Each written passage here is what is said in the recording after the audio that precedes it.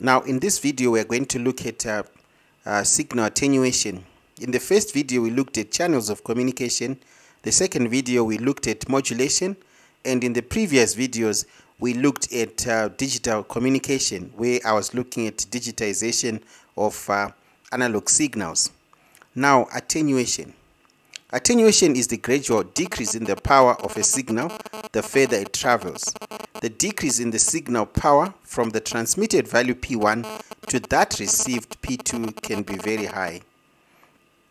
The ratio P2 to P1, that is of the output to the input, is measured using a logarithmic scale to make the numbers more manageable or smaller.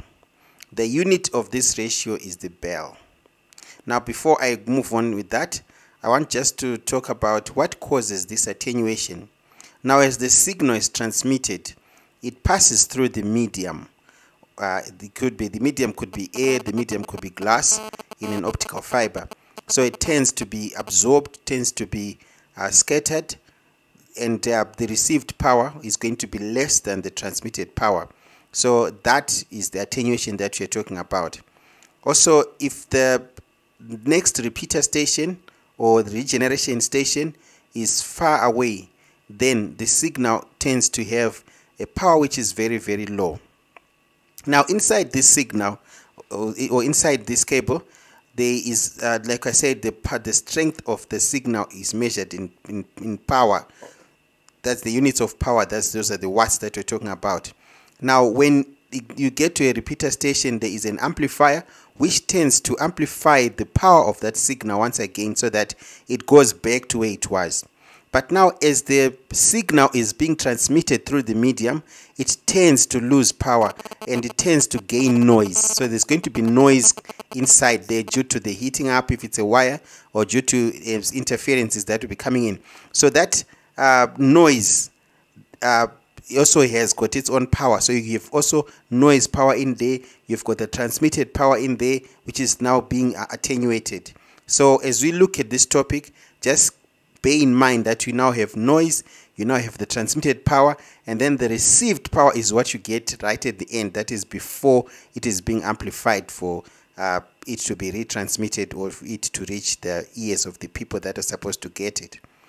Now, so going back to bells, we say that we measure it in terms of bells. The number of bells is equal to log the ratio of P2 to P1. Remember, P2 is what's been transmitted, or what's been received rather. We can just say it's the output power. So we can just call it P out over P in. Now, a bell is a large unit. The power ratio is usually expressed as the bell, where 1 bell is equal to 10 decibels. That is 10 dBs. Right, so we're going to use decibels instead of bells. So number of decibels is equal to 10, the logarithm of P2 over P1. So 10 logarithm of P2 over P1. So these are decibels. If P2 is greater than P1, then the dBs will be positive. In other words, we have amplified the signal. If P2 is less than P1, then we have attenuation. So attenuation is okay there.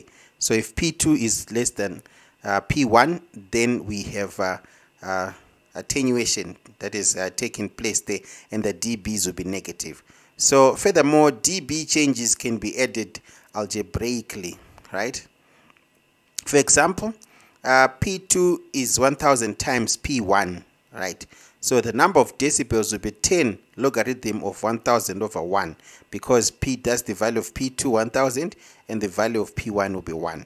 So that gives you 30. So the number is positive because the power has increased. So the signal has been amplified. I hope it makes sense so far. Now let's look at the first example here. That's that of attenuation in a cable. A signal of 450 milliwatts input to a cable of attenuation 6 decibels per kilometer. Calculate the power out of the signal that emerges after traveling through 4 kilometers of this cable. Now, this 6 dBs per kilometer is called the attenuation per unit length. So attenuation per unit length times the length gives you the attenuation. So attenuation, total attenuation is when you calculate you multiply the attenuation per unit length by the length only to get the attenuation itself. So 6 times 4 gives you minus 24 dBs, remember, because it is an attenuation, so it's negative. So it says we want to find the P out. So P out will be equal to, we first of all arrange it in a way that you know number of decibels is equal to 10 logarithm of P2 over P1, or P out over P in, right? So it's going to be minus 24 is equal to 10 logarithm of P out over P in, which is going to give you 1.8 milliwatts. The second example, signal to noise ratio. A signal of power 2.8 watts is applied to a cable of attenuation 6.8 decibels per kilometer. The constant noise power in the cable is 8.0 microwatts, and the signal to noise ratio must not fall below 35 dBs. Calculate the maximum length of uninterrupted cable that may be used to transmit the signal. Now again, like I said, that we now have noise in the signal, so there is a minimum noise signal to noise ratio that is required for the signal to be heard on the other end. So if the noise supersedes what is supposed to be transmitted, then we have failed the communication. So we need to calculate this signal to noise ratio. Now the dBs for that is equal to 10 logarithm of power of signal over power of noise. Now that we are given the dBs of the signal to noise ratio, that's the 35 dBs. So we can say 35 is equal to 10 logarithm of power of signal over the noise power. Now the noise power, we are given it to be 8 microwatts. So that will be the 8 microwatts that we are using there. So after we find this power of the signal, that is the power that we then use in as our power out. Okay. So again, to get the power of the signal, we are going to make it the subject of the formula, which is going to give you 10 to the power of 3.5 is equal to power of signal over 8 times 10 to the power of minus 6. So the power of the signal will be equal to 25.3 milliwatts. Okay. Now, so this is going to be our power output. Okay, so this is going to be our power output. So we're going to say that the attenuation here is going to be equal 10 logarithm of the power output, which we have calculated, over the power input, which is the 2.8 watts that we had at first. So after we find this, this is our attenuation. Okay, so minus 20.4 decibels is our attenuation. But then remember that formula which says that attenuation per unit length is equal to attenuation over length. Now we want to find length. So we're given the attenuation per unit length here, 6.8 dBs per kilometer. So to find the attenuation, we can multiply by the kilometers. But if you want to find the length, we then make the length the subject. So in this case, it's going to be length is equal to 20.4 over 6.8, which gives you 3 kilometers. I hope that makes sense. Please feel free to ask questions in the comments if you do not understand any of the workings here. Example number 3, amplifier gain.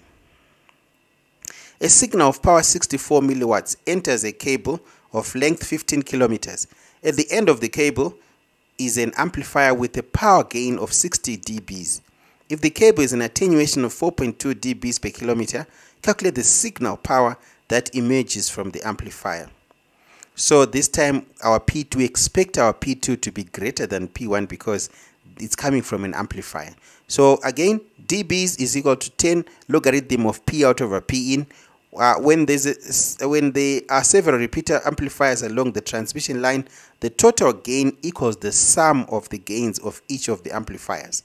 So total attenuation of the cable is going to equal 4.2 times 15. Remember, we said that attenuation per unit length is equal to attenuation divided by the length. Okay, so to find the attenuation, we then multiply by the kilometers there to get 63 dBs. Okay, so now using this attenuation, now it's going to be minus 63 is equal to 10 logarithm of P out over P in. And then after you find this P out, in this case it's going to be 3.2 times 10 to the power of minus 8 watts. So this is going to be our P in this time. Okay, this is going to be our P in that is getting in the amplifier. Okay, so this is, so our signal moves. As it moves, it gets attenuated, then it gets to an amplifier. So the power that's going into the amplifier is the power out that we used, that we calculated there, and then afterwards it's going to be amplified, and then you see. So it's going to be 60, that's our gain. It's going to be 10 logarithm of P out over P in, so which we get 32 milliwatts. Now our last example here is that of which involves again amplification and attenuation. A 200 milliwatt signal enters a cable system of length 100 kilometers. The cable has an attenuation of 8 dBs per kilometer. Amplifiers of gain 41 dB are located at 5 kilometer intervals. Calculate the total power loss of the signal as a result of traveling through the 100 kilometer cable. B, the total signal gain is a result of passing through 20 amplifiers in the system. Then C, the signal power emerging from the 20th amplifier at the end of the system. So we calculate the total power that is lost, that is through attenuation. So we remember attenuation per unit length is equal to attenuation over length. So which means attenuation, the total power is going to be equal to 8 dBs times the total kilometers that were traveled. That's 100 kilometers. So you get 800 dBs. And then also you look at the total gain. That is, you are told that how many amplifiers we do have. Amplifiers of gain 41 dBs are located at 5 kilometer intervals. How many 5 kilometer interval? How many 5 kilometers are there in 100 kilometers? There are 20. So we multiply that gain by 20. Okay, so it's going to be 820 dBs. And then we find the net change, whether we're going to get a net gain or a net loss. So we're going to find the difference, and the difference is 20 dBs, which means that in conclusion, we have got gain more than the loss. So now we can now say dBs is equal to 10 logarithm of P out over P in. Now what did we get in? We got the 200 milliwatts in. What are we getting out? That will be 20 watts from there. So I hope this helps with your understanding. Please feel free to ask questions and comment on any part that you found challenging. Signing out.